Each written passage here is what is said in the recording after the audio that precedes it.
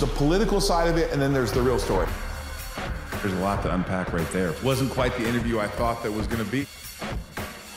There's a reason for it. This will be officially my favorite podcast I've ever done. I think what I want to get into right away is, we mine Bitcoin. We have a Bitcoin marketplace where we're building a marketplace around Bitcoin with BitNow. But what are your thoughts of the current state? It's like I'm watching things like Argo and Core and others, a little implosion at Compute North. I've been around the market a long time. This seems like a normal cycle where there's this boom bust. It happens. It happened with the internet. It happened with thousands of car companies going down to 3 or 4 car companies. Where do you think we are in the cycle with Bitcoin? So mining is tough right now. So in addition to Bitcoin miners being exposed to the challenges of a Bitcoin bear market, we also have this black swan event of the Russian war in Ukraine, which has created additional pressure on Bitcoin miners. Now, I think that Bitcoin miners have historically been some of the most resilient and quickest to pivot and diversify their businesses as any other operator in the sector. And so I remain optimistic even for the public companies that are going through challenges. That said, I think it's become very clear that diversifying revenue away from, primarily producing Bitcoin is something that will or could advantage Bitcoin mining companies, especially as they scale. And where Stillmark is focused at the earlier stages of innovation, Todd, we have never seen more innovation or more entrepreneurs going after the mining market in a really smart and creative way. And so while the public market companies are suffering, entrepreneurs are diving in with, really fascinating new approaches to capitalize on the mining opportunity. In the world around building on the Bitcoin algorithm, is the kind of stuff you're doing building on the algorithm? Are you building on some other algorithm around Bitcoin? Because I know we're switching topics really quickly from Bitcoin to building on Bitcoin. We're from mining to building on Bitcoin. But I've been fascinated about what Jack's doing with Lightning, and what are you seeing happening with building actually on the algorithm? Of course. So Stillmark is a venture capital fund focused on pre-seed, seed, Series A stage companies. We do some growth stage investing, but the core is early stage. In that early stage mandate, we're looking at 3 buckets of activities. So we're looking at companies that are helping financialize BTC, the asset. Then we're looking at companies building in the mining space. And finally, we're looking at companies building on top of Bitcoin's core protocol to develop the payments network, Lightning Network, for example, or other second layer technologies atop Bitcoin, and then companies building even on top of that. So second and third layer protocols based on Bitcoin, and then the companies that integrate with those protocols. So there's incredibly robust activity happening there. And I imagine that you and your audience are familiar with a lot of it. But one area where Stillmark has focused over the past couple of years has been in the Lightning Network space. Yeah, that's something actually our chief product officer is here today because we are obviously building out a marketplace called BitNow, where we're going to allow people to take merchants to take Bitcoin as payment, but also allow them to convert crypto into 40 other cryptos into Bitcoin directly. We're going to reward them for using Bitcoin with a token that rewards them on the network. It's sort of an closed loop system. But I'm a big believer in it, but there are a lot of people that thought that maybe we should build on other platforms. I'm curious as to why you think Bitcoin is the best platform in your mind. So there's a few reasons, but from an entrepreneur's perspective, Bitcoin offers the most stable infrastructure. And of course, when you're building a business or a payments network, a protocol that you expect financial activity to happen on top of, stability is important, uptime is important, the dependability and the reliability of the protocol is important. And so what that means practically is that are the rules that are applied to you when you're engaging with this technology, are they consistent? Will they change? And will you have access to send payments or to your money when you need it? And so Bitcoin historically has been just that. And in fact, that's what the open source Bitcoin developers optimize for. And it creates a really lovely entrepreneurial environment where you can just depend that Bitcoin will be there. In the same way we've gotten used to knowing that the internet will be there. That's the path that Bitcoin is progressing on. And so that's one of the reasons for why Bitcoin from a builder's perspective. I guess you'd call this a softball, because I think I know the answer, but it's not intended to be a softball, so I apologize to the audience in advance. But do you think Jack's going to be successful with this? Because the Lightning Network has a lot of promise, but I think there's some scary parts about, Bitcoin has never been hacked, but bridges have been hacked, things like that have been hacked, and I'm curious as to what you think about where Jack is in the cycle. And for those who people are watching, we're talking about what's going on with the Lightning Network.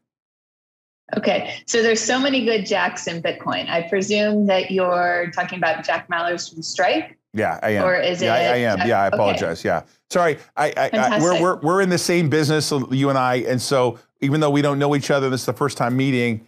I know who you are. So I apologize for that. Sorry. So Jack Mallers and Strike is working on advancing the utility of Bitcoin's Lightning Network for payments and for remittances. And then we also have another famous Jack working on Bitcoin is Jack Dorsey, who has taken a comprehensive approach to what can be built in Bitcoin and has including what can be built with Lightning Networks. So yeah, hold on a second. Hold on. I've never heard of that guy, Jack Dorsey. What does he do? I'm just kidding. So lots of good Jacks in this space. We're very blessed. Exactly. So, what's interesting about the Lightning Network has been the emergence in the past couple of years of this really tight adoption, feedback, and then infrastructure innovation loop. And so what we've been seeing is Lightning Network has been launched, especially in developing markets where there's an acute need for payments and payments technology. What we're seeing is developers leading the charge. And in developing markets, that's really been the developers at Lightning Labs. So this is a team led by Elizabeth Stark and Lalu or Roast Beef as CTO. And so as they've launched Lightning Network to provide payment capability for folks that don't have access to a credit card or a debit card in developing markets, what the developers at Lightning Labs and at other companies advancing Bitcoin's payment network have done is they've been really good at looking at the KPIs coming from first engagement and from user adoption, and then iterating upon that. So let's zoom in on an example. We know that in 2021, in late 2021, Lightning Network was introduced in El Salvador when the president of El Salvador pushed forward his proposal for Bitcoin to be adopted as legal tender. And so to accompany that introduction of Bitcoin as legal tender, El Salvador airdropped $30 of Bitcoin to most adults in the country. And all of the economic activity that was catalyzed by that project was happening on top of Lightning Network and primarily on top of LND, the LND implementation of Lightning Network, which is produced by Lightning Labs. And from that activity, what we saw was that the way that Salvadorans were going to use Lightning Network and to take advantage of this $30 of BTC, instead of saving it, which many of us do in developed markets, and then when we have the financials standing to sort of be able to tolerate Bitcoin's volatility, instead of that, what Salvadorans were doing was they were going grocery shopping, or they were going to the pharmacy to pick up a medication for their son, or taking their families out to dinner. So Pizza Hut, as an example, was a big beneficiary of this airdrop. Now, in response to the observation of how Lightning Network was used, Lightning Labs went back and innovated a new protocol called Taro. And what Taro will do is it will allow for other digital assets to be exchanged on Lightning Network. Most importantly, that includes stablecoins. So in an economy like El Salvador, where there's an acute need for financial rails for payments, people can adopt that technology without needing to be exposed to Bitcoin's volatility. And so I think when we talk about Lightning Network, we need to do that in the context of acknowledging these really tight feedback loops, where the end users are able to inform and sort of advise on where the network goes. Uh, wow. I love that story. I love the idea of airdropping and doing that and sort of having it adopted in El Salvador. I just think it's such a great event for Bitcoin. What do you think about people adopting in terms of it being a legal tender in other places? It's not, the adoption hasn't happened as fast as I would like to see. Of course, I think it should be adopted around the, I mean, to me, and I guess who cares really about my opinion, but my opinion is that Bitcoin's here to stay. It's the dominant player. It's the Immaculate Conception. It's the original. There's no way to put that in a bottle. You can't create a new one. There's no way to fix that story. It's not like a Google surpassing a Yahoo. There's only really one Bitcoin, right? Remember the days when Yahoo was the search engine, and there was Alta Vista and all these others, and Google iterated and innovated past them as a company. But to me, Bitcoin is a foundational event that happened that you can't put. You know, I'm talking. I'm channeling Alex a little bit, Svetsky, about his Immaculate Conception concept here. But I'm curious as to why you think other companies or countries haven't done that yet, and it's sort of like, how does that evolve in your mind out of El Salvador?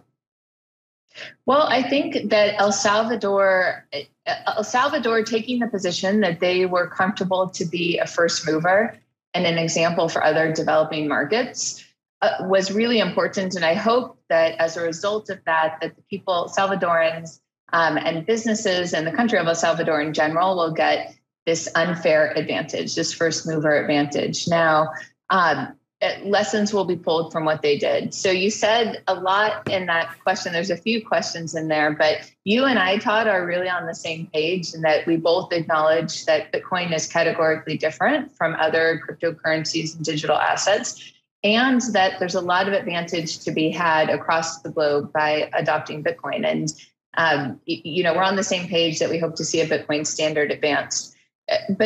But that said, we have to acknowledge that it challenges those that have, been at the reins of monetary and fiscal policy. And what Bitcoin, sort of demands is that we all come to the system as equal participants, and that that we relinquish the concept of authority in financial transactions. And so an unbanked Salvadoran should have the same access and the same rules applied to them as someone of privilege in the U.S., for example, and or even as someone in El Salvador that might be of higher means or status. And so I think that concept of equal access, to financial systems and to money in general is very challenging to those who have power now, especially who have power to make the rules. The rules in Bitcoin, of course, are set and enforced by software. They're unchanging. They're not dynamic.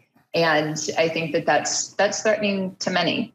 You also talked about Bitcoin being different. So just a quick note there, that there's certain things that Satoshi did in introducing Bitcoin that haven't been replicated by others, and that have allowed Bitcoin to differentiate itself in a way that can't be replicated. So, and it's important to acknowledge that Bitcoin was not point zero. So Bitcoin is based on a couple of decades of prior work of people that were attempting to get to Bitcoin, to get to a place where finance and money could be separate from state and from aggregation of power. And so, Bitcoin emerged from all of that work.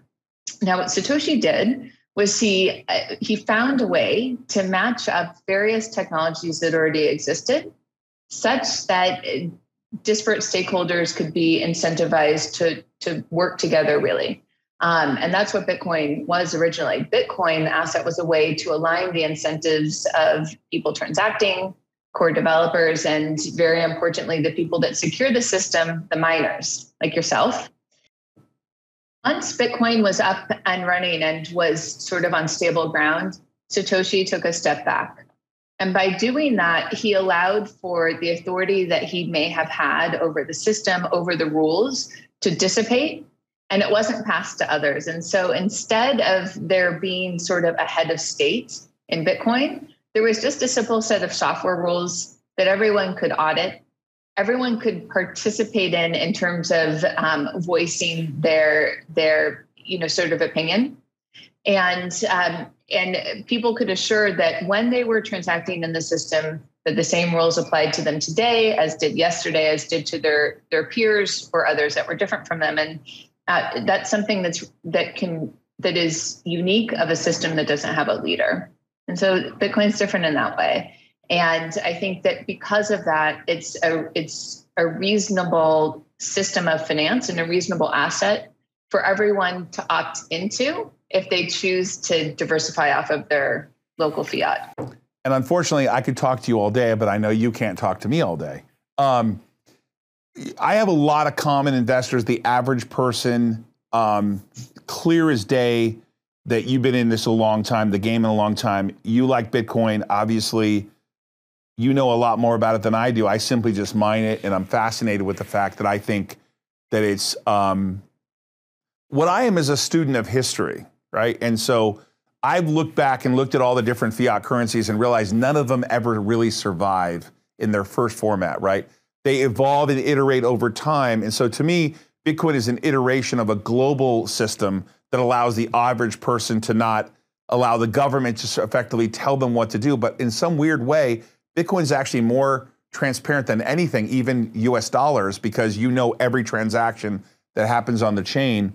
If I were to say today where Bitcoin is now, and you were to say, where do you think it's going to be in the future? Like if I look forward, say, and I'm a long-term thinker, so let's just look forward together 10 years from now, or even 5 years. Let's do 5 years, simpler time frame. What do you think Bitcoin looks like in its current format? Like, does the U.S. adopt it in terms of like making it more standardized and clearer regulation? What would you think could happen over the next 5 years? 5 years is hard to predict, but really let's see. So yeah. Bitcoin is on a path to there's a lot of things happening. So maybe let's break it down, starting with adoption. Bitcoin is on a path of rapid adoption. Its adoption over the past few years has exceeded the pace of adoption of the World Wide Web even. So we expect that to continue. We know that one of the things that helps drive adoption is the existence of common familiar on-ramps. So people being able to buy Bitcoin and participate in the ecosystem without really changing the course of their day. And so when Cash App, for example, allows people to purchase Bitcoin in the app, or when a financial institution allows their investors, the people that bank with them, to diversify into Bitcoin, that moves the needle in terms of adoption, especially as we build up to a next bull market. Now, we know that historically, Bitcoin adoption has been positively correlated with the appreciation of Bitcoin's price or its exchange rate against USD. The other thing that we know that's happening is that there's been this really rapid maturation of Lightning Network, Bitcoin's payment network. That has implications for us as individuals that want to transact outside of the bank's, 9 to 5, Monday through Friday permissioned transaction period. But I think that the way that Lightning Network is advancing is not just relevant for peer-to-peer human interactions, but will also impact machine-to-machine style communication. We don't talk about that much, but to give an example, again, referencing back to Lightning Labs, which is also a Stillmark portfolio company. Lightning Labs has introduced a protocol called LSAT, which allows for small pieces of data to be transacted along with Bitcoin on the Lightning Network. And practically what that means is that a machine can communicate, send a bit of information and get paid for it, or can pay in order to access, say, a claim or a membership even. And so I expect that over the course of the next 5 years that we'll see more folks start to experiment with those sorts of capabilities. And then that really expands what you can do on the web and with the internet. So if there has not been a form of internet native money before Bitcoin, and Lightning Network allows Bitcoin to be the internet's native form of money. I don't think we've really seen the potential of that yet, but over the next 5 years, I believe that the entrepreneurs that are, taking a look at how it can be applied will start to gain traction. I think the future in 10 years will look a lot different than what we can imagine today. I'm going to do something really unusual. Skylar, go get Douglas for me. there's no way that this is a happy accident. I think we're actually in collaboration with. I think we're in collaboration with the lab company you just suggested. That name, is it Lightning Labs? Yes, Lightning Labs. Okay. I'm going to get our chief product officer on the podcast. There's just no way I can't. I've heard that name a million times. I'm pretty sure. There's two things that I mentioned that I'll repeat now that Lightning Labs is working on. So Stillmark invested in Lightning Labs at the Series A and has known the team for quite a while. So, and as you probably know, Lightning Labs promotes the most popular implementation of Lightning Network. So in addition to that, they've introduced two related protocols, one which is called LSAT and allows basically machine-to-machine payments. And the way it does that is by allowing small pieces of data to be attached to Lightning payments so that, say, for example, you could monetize per API call. So you could say if you send a request for an image to be produced, or let's use Google Maps as an example. If you send a request to Google Maps for directions from point A to B, Google Maps can charge part of a penny for that request. And while Google may not be apt to adopt such an approach, this sort of unlocks other forms of machine-to-machine communication and makes Bitcoin the native digital form of payment for the web. The other protocol I mentioned, which I imagine you've seen because it's been in the news lately, is Taro Protocol, which allows for digital assets beyond Bitcoin to be transacted on Bitcoin's Lightning Network. So practically speaking, what that means is that these assets can sort of piggyback on the liquidity of the Lightning Network, which is all provided, of course, in Bitcoin, and also be settled with the security of Bitcoin's core blockchain. But you can get the flexibility of using other assets. And the reason why I mentioned that to Todd is because it does something important in developing markets, which allows, poor people without the means to save or without much means to save or without the ability to tolerate Bitcoin's volatility, they can still use the Lightning Network by using stable coins on Bitcoin's Lightning Network. So those were my comments about Lightning Labs. I think if you look at where we're headed, the only way it becomes really a viable payment method in the future is transacting the Lightning Network. I think. Yes. Right. So I think a lot of us were hoping that, at this stage, it would be a little bit further along. Seems like some of that conversation is sort of stalled a little bit. We haven't given up hope. So it's still in our planning and we're still looking at a potential provider. So I think that's where you heard us talk about them because they're definitely on that short list. Right. So anything you can do to help us facilitate that conversation would be fantastic. He's got a big important meeting, someone in town about the marketplace, and I just I could talk about Bitcoin all day long, so I had no choice but to bring you in. Yeah, I appreciate it. Thanks, Douglas. Alyse, I wanted to talk about. I know you were related. You worked with Blockstream, and I don't know how long you can talk about this, but there was a deal for them, and a bunch of things fell apart. Where do you think the state of the industry is now that what's happened to Voyager, kind of where XR, where do you think, what's the state of the industry in terms of after that kind of mess with Voyager? Yes, I don't think Blockstream was related to Voyager in any way. So, did I miss that? Because I thought, I'm not saying they're related to Voyager, but I thought that Blockstream had a deal where they were being bought. Am I wrong, or did I have that incorrect? Oh, no, that's incorrect. Oh.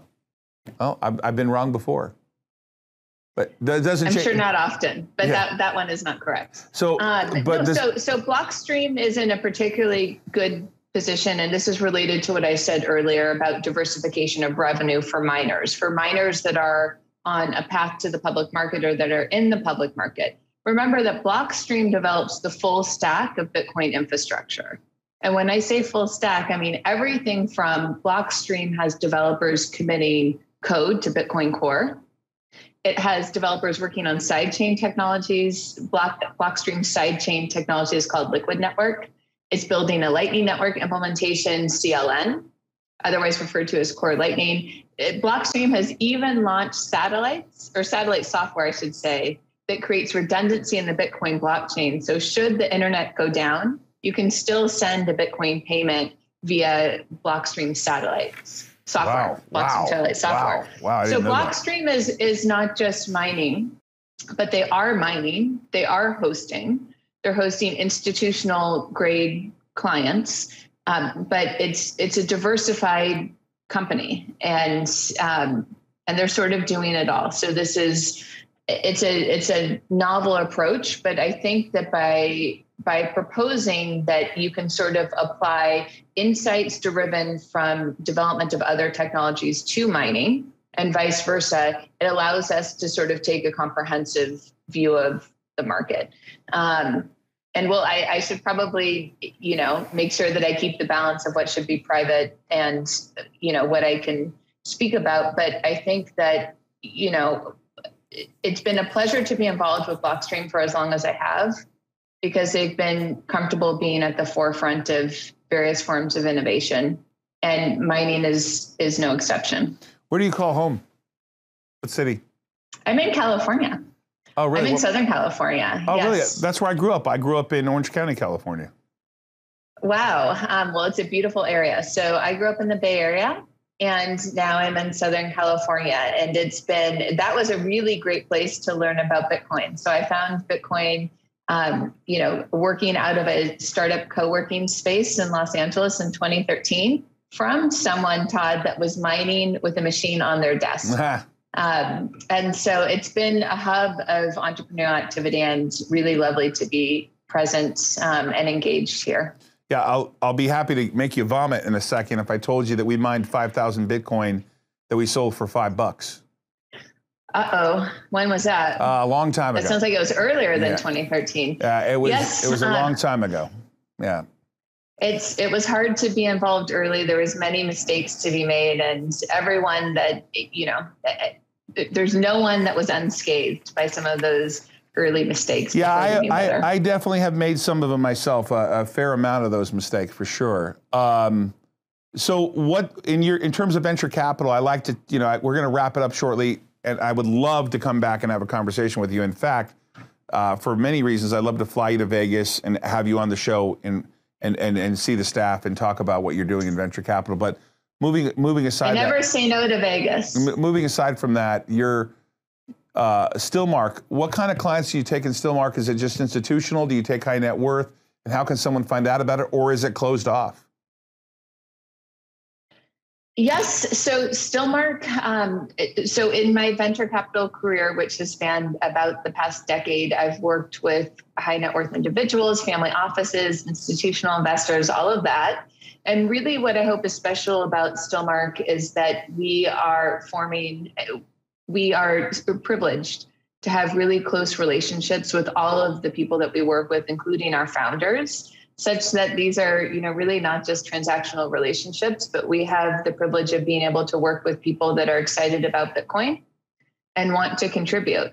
And this is the really cool thing about Bitcoin venture capital right now, is that in addition to being able to participate in the growth of private stage companies, you also have the opportunity to sort of contribute to Bitcoin's adoption and the expansion of Bitcoin's utility. And so it's really the reason why I got into Bitcoin investing in 2014 was because it felt like a way to really do well at work while doing good work and meaningful work. And I feel the same way today as I did back then. So it's a lovely place to work. On the founder side, people can always reach out. It's never too early to ping us. And we love talking to folks that are just brainstorming new ideas. And all of the information about how to contact us is on our website, stillmark.com. Is Stillmark raising any new funds, or are you closed off right now? We don't talk much about raising funds, but we're actively investing. And so it's, the inbox is always full, but in a lovely way, because it's a pleasure to talk to these founders that have decided to commit their time to doing good work in the world. Yeah, I know. So I know you live. We're always here. You live in a world like I do, where you're not supposed to really talk about fundraising. So I get that code for You never know, right? I get that. I totally understand. When it comes to other cryptos, like like Ethereum and the state of regulation, do you focus any time on the other cryptocurrencies like an Ethereum or a Polkadot or any of these others that are out there? Do you give any time to it, or do you focus all your energy on Bitcoin? Well, we pay attention because we want to see if there's anything that will gain traction in terms of utility that's sustainable. So we're really looking for sustainable traction. And the reason why is that activity we expect to ultimately move over to Bitcoin. And so because we always want to be ahead of the game and identifying those trends, we're going to pay attention in that way. But really what you have to consider when you're looking at what's going on either in Bitcoin or in other ecosystems, crypto ecosystems, is which pieces of this are a simple regulatory arbitrage play? And do we expect to dissipate if regulators pay more close attention to what's happening? And we're looking for something in addition to that that's unlocked by the tech. So does, for example, Lightning Network do something that you couldn't otherwise do regardless of the regulatory environment? And yes, of course it does. That might be different from what we've seen happening in DeFi spaces otherwise in Ethereum, for example. So we're paying close attention, but when we look at the metrics of what's happening, we're asking the hard questions and trying to discern, what's real utility beyond a regulatory arbitrage plan, and what's gambling, what's not. And the pieces that aren't gambling, we're looking for founders to build those on Bitcoin too. Appreciate your time. I hope we can talk again. This was a little disjointed for me. I know I'm pretty excited about hearing about it. So it was more of a, I probably would have wanted to go down at some rabbit holes that we didn't go down. I hope there's an opportunity to meet you in person. Of course. Alyse, I appreciate your time. There will be. I appreciate your time so far.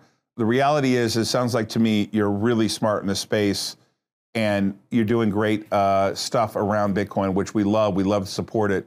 And I hope you'll consider it. And I'm going to advance it. We have a Bitcoin day every year at our Risk On conference. Last year, we had Perry Unboring there. Natalie Brunell was there. We had Greg Foss, Alex Rodriguez, Damon John, a bunch of others. But on our Bitcoin day, we had a pretty good cast of characters. I'd love if you consider coming speaking. We actually will talk to you about that and see if that's something that you'd be considered. Wonderful. Come and do. That's going to be in June. I'd love to chat with you about that. So take care. Thank you so much for being on the show today. Thank you, Todd. I'll see you soon. See you. No, I'm going to explain it to you real quick. Continue walking. But don't be rolling yet. There's a reason for it. So I did get that right. I did get that right.